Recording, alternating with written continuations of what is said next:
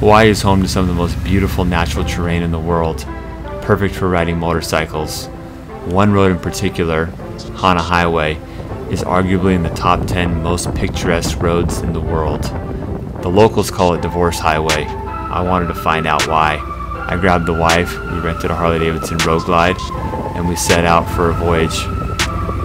This is my day on the road to Hana.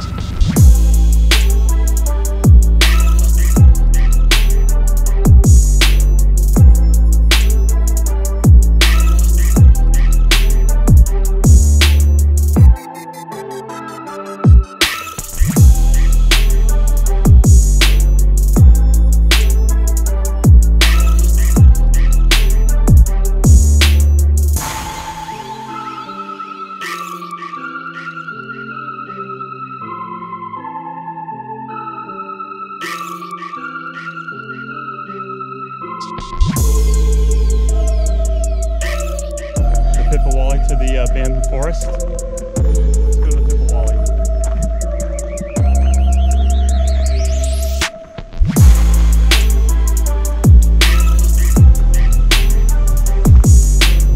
The waterfall is a leaky faucet right now.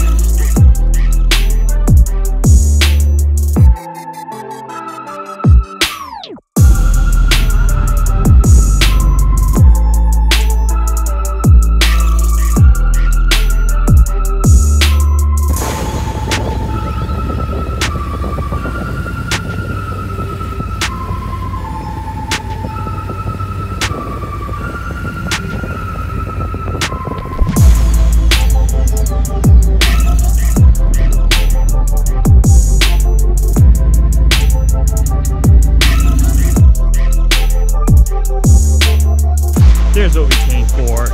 That's the money shot. Oh, epic.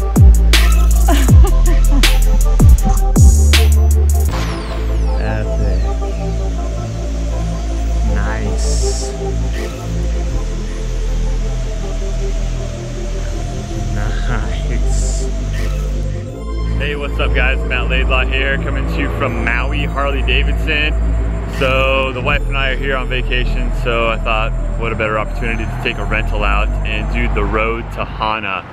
So the road to Hana, from what I understand, is one of the most scenic roads in the world. And so we're gonna take it out, do it on a Harley, of course. I wouldn't have it any other way. And yeah, we're gonna take out a Road Glide today, 2018 model year Road Glide Standard. And yeah, check it out, see how it goes. I wanted to share with you guys a couple tips as well. If you plan on doing the road to Hana, you have some expectations and maybe some things to help you out as well. So tip number one, and this one actually pertains to any rental experience that you may be doing, but if you're going to be renting a bike, I always recommend renting a motorcycle from an authorized dealership that is a full service dealership. So if you're going to do the road to Hana and come here to Maui, I would highly recommend this dealership here, Maui Harley-Davidson. It's a multi-line dealership, so they sell other bikes than just Harley-Davidsons, but really the main reason why this is a good spot to rent a bike is they are a full service dealership, privately owned motorcycles by the dealership, and they are very, very well maintained. There's nothing worse than paying a bunch of money and getting to the rental place and finding that you have a bike that hasn't been properly maintained, and worse yet, if you have a problem out on the road that ruins your trip. I can't think of anything worse. And on this road to Hana, we were in kind of a remote area for a couple hours, and it would have been a really bad situation had we had a breakdown. So yeah, definitely if you're able to, rent a bike from an authorized Harley-Davidson dealership. Alright, so we did all the paperwork and everything, so we got everything all set up. We got our half helmets here. We're going out on our 2018 Road Glide, vivid black. This is the beauty right here.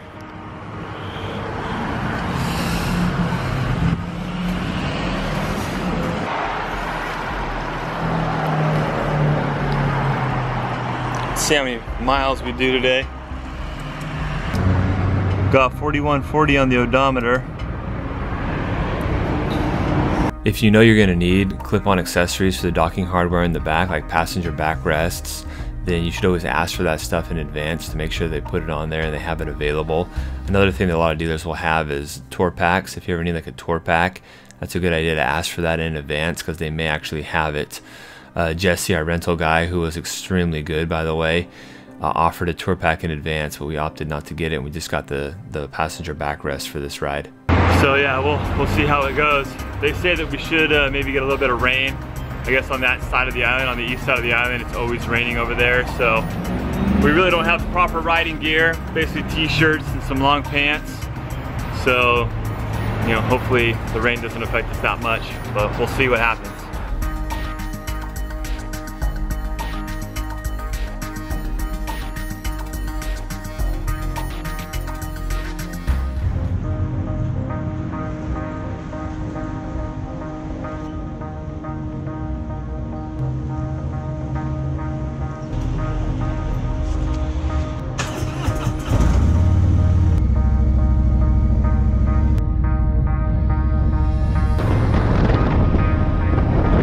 I had the luxury of the upgraded 6.5 GT infotainment system on this Road Glide standard, but I wasn't going to need to use the GPS function.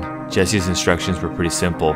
Go past 3 stoplights, make a right on the Hana Hwy, and take the loop. And so it was pretty easy to get out of town and get to my destination. I'm doing about 50 miles an hour right now, which will mark about the fastest point of the entire day. Once you get on the main part of the road to Hana, the speed limit is about 25 miles an hour, but realistically, with all the hairpin turns and everything, you never go more than about 10 to 15 miles an hour. The entire road to Hana is a little over 100 miles if you do the entire loop, which I wouldn't necessarily recommend. I'll get more into that later, but the entire loop that I did on this day was a little over 100 miles, and most people may look at that and think they can knock it out in a couple hours, but with the speed limit and how technical and tight the turns are, I had a total riding time of about 5 hours when I did this loop.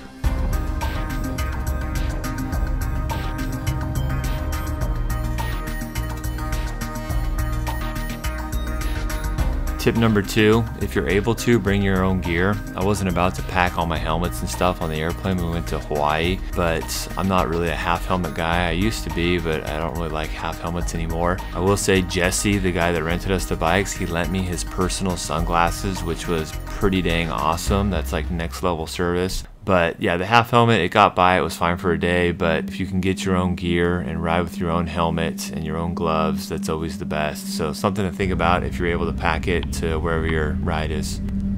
Tip number 3, if you're gonna ride the road to Hana, I would definitely start early.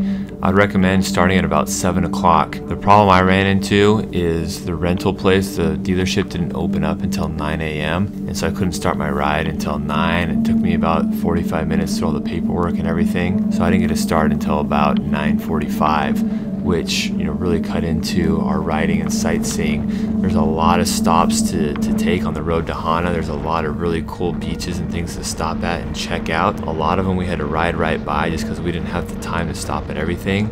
We stopped at the Ohei Gulch, or the 7 sacred pools, which I'll show you in just a minute, which is the main destination, the main attraction, but there's a lot of other cool places to stop along the way. What I would recommend, if you can, rent the bike the day before, park it at your hotel or whatever, and then just get an early start and get on the bike. It usually doesn't cost you any more. I did a same day pickup and drop off on my bike, which was still the same cost as like a 24-hour rental. So if I had to do it again, I would get the bike the day before, again, park it at my hotel room, and then just get up early the next morning and then return it before it closed the next day. So I had it for about 24 hours, and you won't get charged any more money, and that way you can get an earlier start. So here's a map of the entire route that we took, and we started right here at Maui Harley-Davidson. It's in the city of Kahului. My pronunciation is probably terrible, excuse my Hawaiian. But we started off here, and we jumped on Hana Hwy, and this section right here is pretty smooth and straight, higher speeds, about 55 miles an hour is the speed limit through here. You've got Mama's Fish House right here, which we didn't eat at, but I hear it's one of the best restaurants on the island. If you're looking for really good fish, check out Mama's Fish House. Again, I wish I would have had time, and I wish I would have had the opportunity to eat there. But then you come through here, and then right about when you get past the Twin Falls Maui waterfall, through this section, you're gonna get into like a real like technical tight turns, a lot of single lane bridges,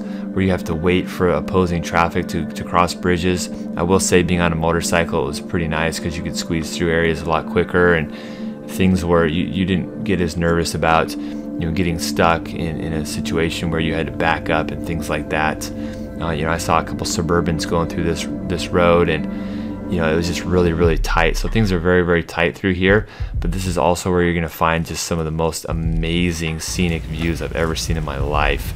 I mean, it almost looks like it was like just pulled from a storybook, like just the waterfalls. Every bridge you go over, you look to the right and left, there's waterfalls there, and just the most just heavy, dense, thick greenery and plant life you've ever seen in your life.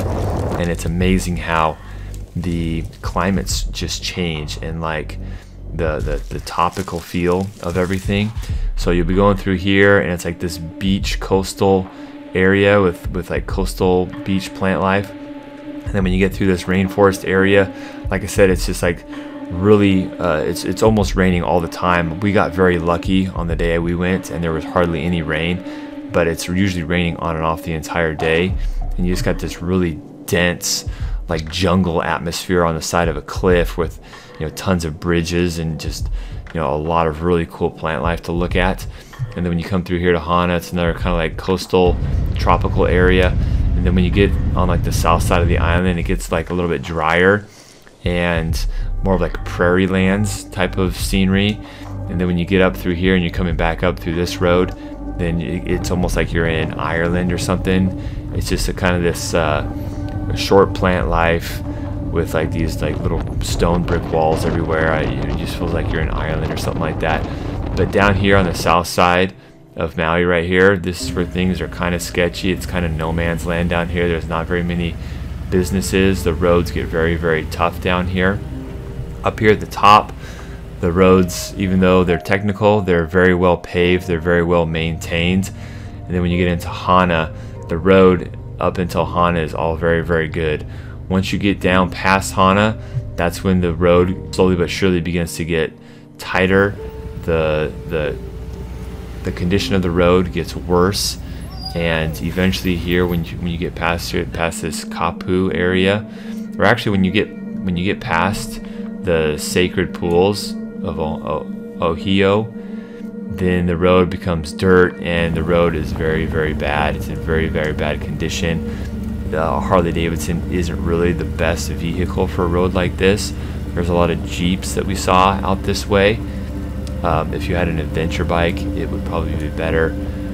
So my recommendation is, if you're not a strong rider, you should probably just go to Hana, or maybe go to the sacred pools and then just turn around and backtrack the same way you came. But I would check with your rental operator or whoever if they're okay with having a bike down here, because I know a lot of rental places aren't okay with having a bike down here. I didn't find that out until after I had done the trip, and I had told Maui Harley-Davidson that I took the bike on the entire loop, and I don't think they were too happy that I took it on the south part of Maui here.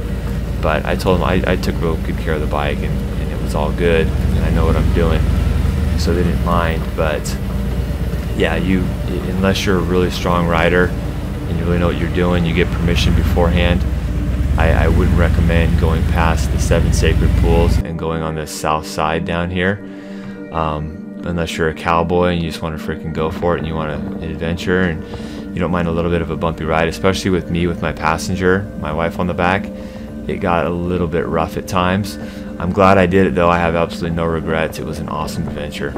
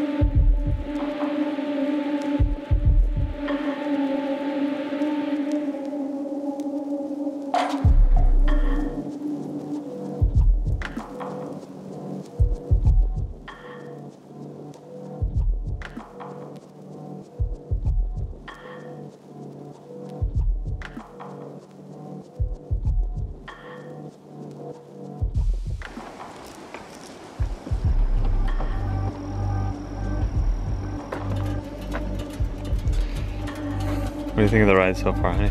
I love it. It's epic. How's your ass feel? A little sore. So we're about halfway to Hana.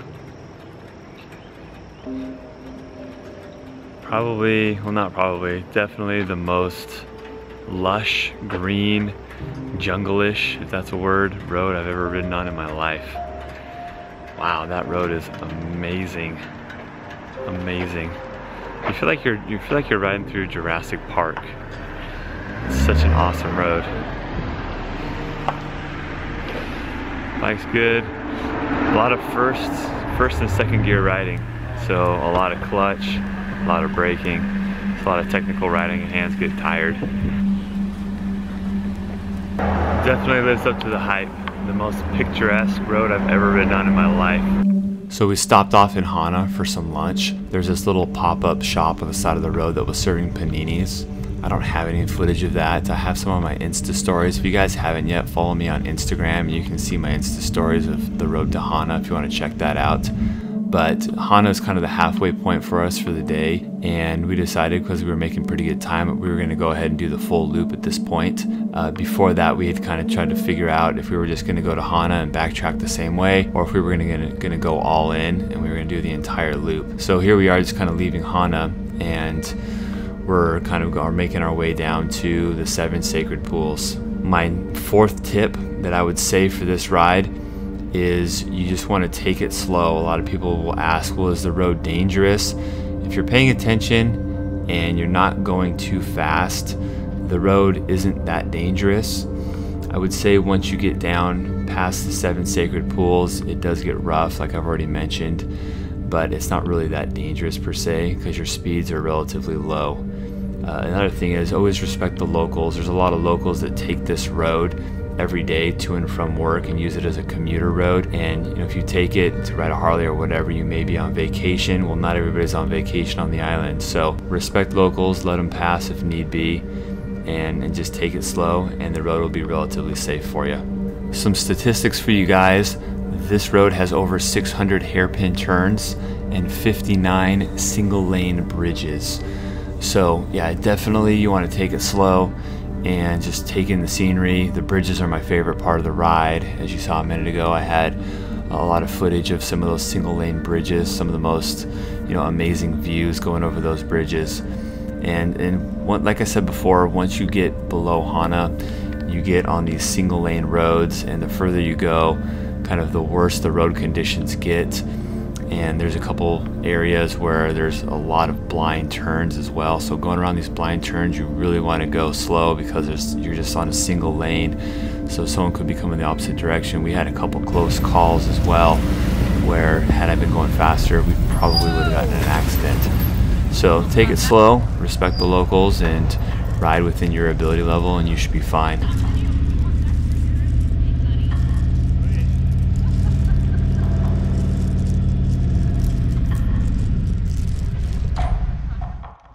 So here we are arriving at the Ohio Gulch. I probably mispronounced that, but they call it the 7 sacred pools. This is a bridge that goes over a really long series of waterfalls into a bunch of different pools down there.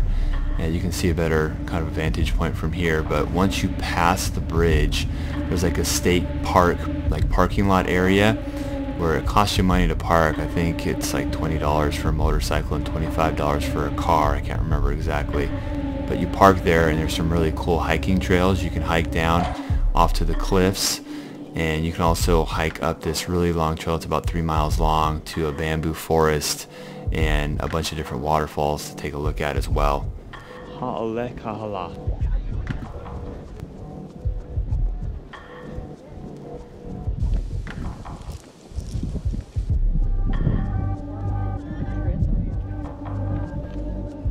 Say again? So there's a trail that you can hike that's about 4 miles round trip that we don't really feel like we have time for, so we're gonna skip that. That takes you up to a waterfall. So we're gonna go down to the Gulch, AKA the 7 pools, 7 sacred pools, excuse me.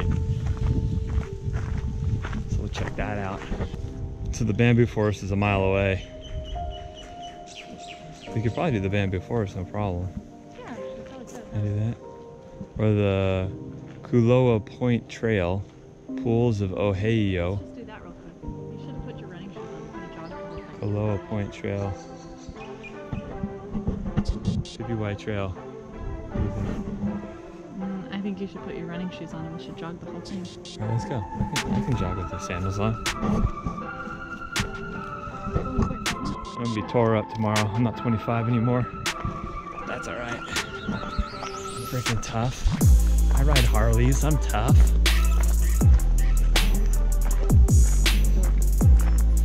Let's do this. Let's do everything. Let's just run it.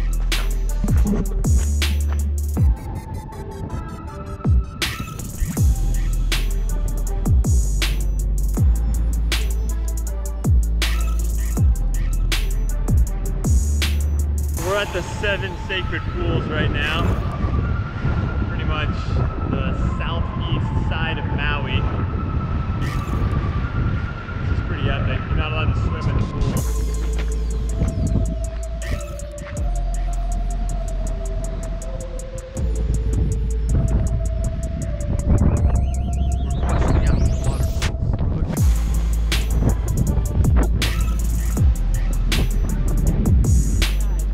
Should we dive in? Let's find a spot to dive in. Oh yeah. There's the money. There's what we came for. That's the money shot.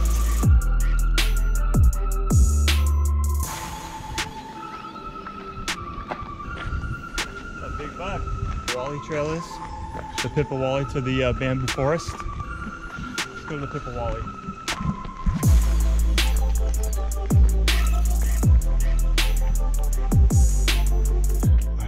In the jungle.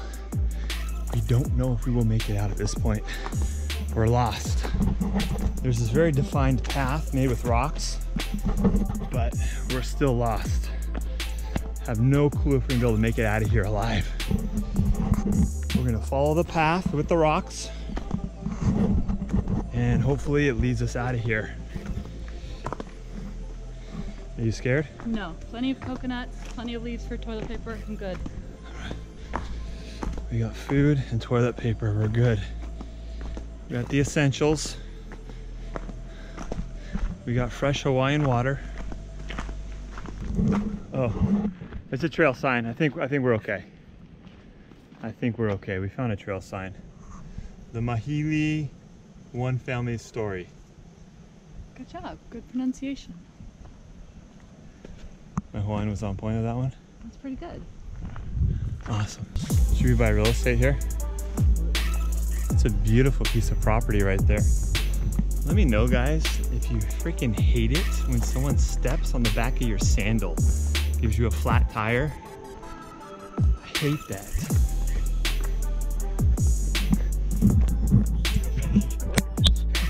Get away. Get away.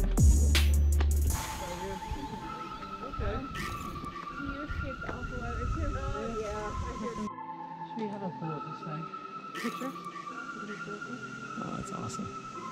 How much further up is the bamboo forest? Half a mile, I don't know. At most another half. I'm all acting like you're the tour guide. Yeah. How much longer, dude? Yeah. I'm turning around. You guys? Oh, is it mostly locals that go to that beach? Seems like, yeah, seems like a good mix. Huh. Everyone we talked to was. I don't know why people get turned off, I guess. There's one old man who's like, you know, walking around. He's like, okay. He took photos with you? Yeah, he was selling like braids. He was buck naked taking photos with you? Oh, okay. He's like one of the guys from Reno 911. You guys go to the bamboo forest? Yeah. How much further up? 20? Okay, we can make it. 30 more minutes, get the bamboo. Bamboo will be quicker, but the waterfall. Oh, okay. Yeah. Okay, cool, thanks man. This is the bridge that leads into the entrance of the bamboo forest. This, in combination with the 7 sacred pools, make this like national park area the best stop on the entire road to Hana. So if you had to just stop in one place, definitely stop here. but this is a really scenic trail where you can see a bunch of different waterfalls and pools off to the edges of the trail. And in just a minute, we're going to be going into the bamboo forest, which is also a really cool area. We're entering the bamboo forest.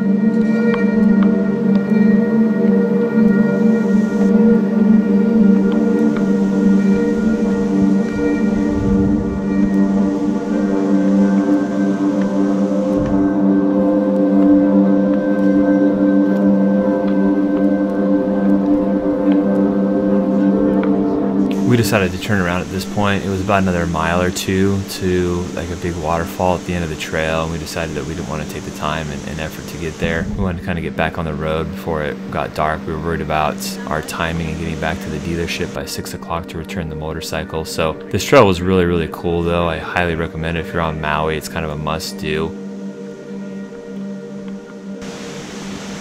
All right, we're going through the haunted bamboo forest here.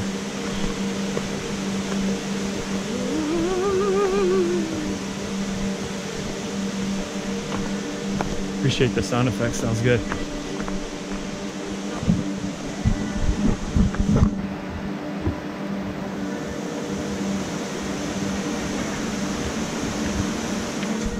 So like I said, we decided not to turn back. We decided to continue to go on along the southern rim of Maui. I believe this highway is called Hana Hwy. So it turns from Hana Hwy to Hana Hwy. Hopefully I'm pronouncing that correctly. But this is where the road gets really rough and really narrow. It turns into a dirt road in many sections. Like I said, a big heavy cruiser, Harley-Davidson, like a Road Glide, isn't really well suited for this type of road. But if you take it slow, it's very doable. But like I said, there's a lot of feathering and slipping the clutch on this road. A lot of really slow stuff, some loose gravel quite a bit. And so if you're not a real confident, strong rider on a Harley, I probably wouldn't take this road. I'd probably backtrack. But it is a little bit shorter once you've reached this point than backtracking. But if you give yourself plenty of time in the day and you leave early, like I told you, you should have plenty of time to make it back. But I didn't regret it. Like I said, some of the roads are really cool. It definitely adds an extra layer and element of adventure to the entire thing. And it was really cool just to see another area of the island. And again, like I said before, it was cool to see how the greenery and the plant life really changed on this side of the island. It was almost like we went to a different island altogether, just the scenery and everything changed so much. But the roads are in very bad shape down here. A lot of them are falling off the cliffs, a lot of them are deteriorating. There was one point on the trek where the road had completely fallen off the cliff and there were 2 metal plates that we had to drive over to get by.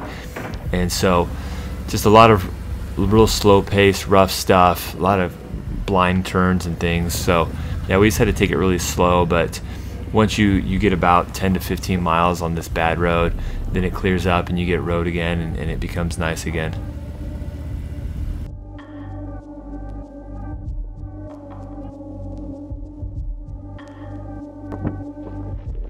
So we're on like the edge of paradise right now, guys. We are on the south side of Maui. And yeah, the views are absolutely amazing. The south side of Maui, this road that we're on, is super sketchy though. A lot of dirt roads, a lot of rocks, gravel, tons of potholes and stuff. Single lane road, so you have oncoming traffic coming at you on blind turns. So if you're a beginner rider, I definitely would not recommend this. Really, these roads, Harleys are not built for this type of a road. I mean, you need like an adventure bike for the south side road of Maui here on this, because we're doing the entire loop. If you want to stick to paved roads, it's probably best if you just go to Hana and then just go back the north side. But, oh man, this has been quite the adventure. This is pretty dang epic. The sun's starting to go down. Road glide's been good. A little bit bumpy, especially riding 2 up with the wife here.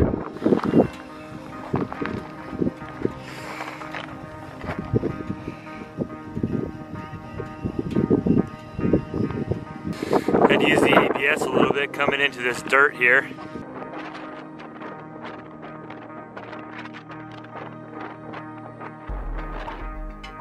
A sandstorm picking up. Oh, there's a car coming, okay.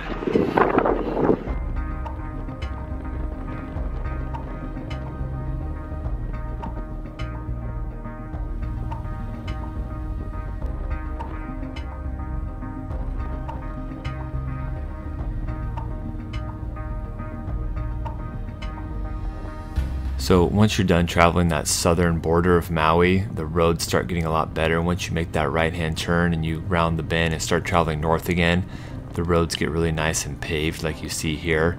The further up north you get, the better the road conditions get as well. So this is a really nice spot here. The further north you get, the wider the roads get, and they also get a lot more busy as well. So this is kind of in between those two places. This is a really nice section of road.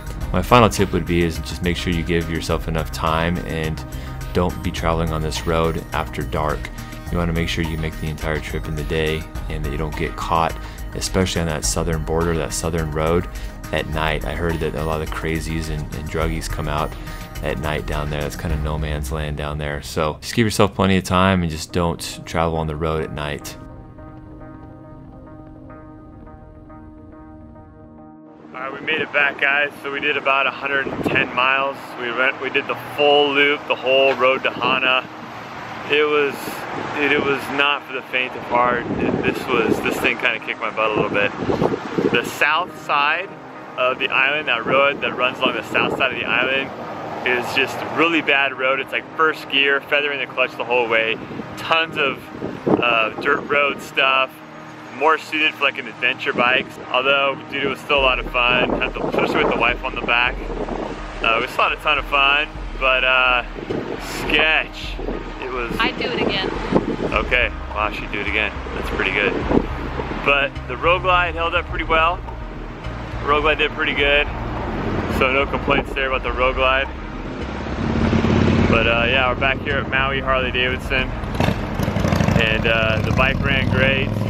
We got to some pretty remote areas out there where you didn't see anybody, and it was like, wow, am I ever gonna get back to civilization?